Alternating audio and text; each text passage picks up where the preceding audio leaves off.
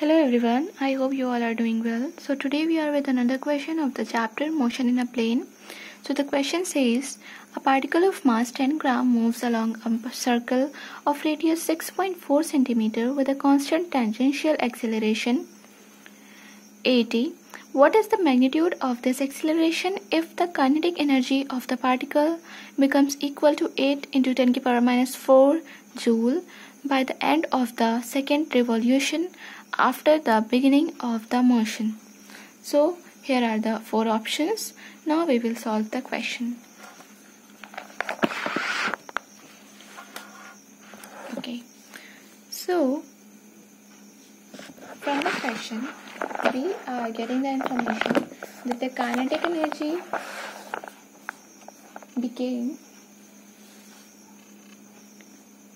8 multiplied by 10 to the power minus 4 joule, and mass of a particle is 10 gram and radius is 6.4 centimeter. We will convert all the value in the SI unit. 10 into 10 to the power minus 3 kg mass, and radius is equal to 6.4 into 10 to the power minus 2 meter. Now we will solve the question and we will begin it. We know kinetic energy is equal to half mv square. Okay, so we will put the value 8 into 10 to the power minus 4 is equal to half into 10 into 10 to the power minus 3 multiplied by v square. So we know 2 5s are 10. 8 into 10 to the power minus 4 by 5 into 10 to the power minus 3 is equal to v square. Now 8 into 10 to the power minus 1 upon 5 is equal to v square.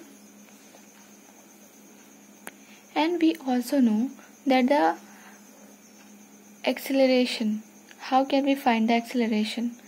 Here we have this value, and from this value we also know that we will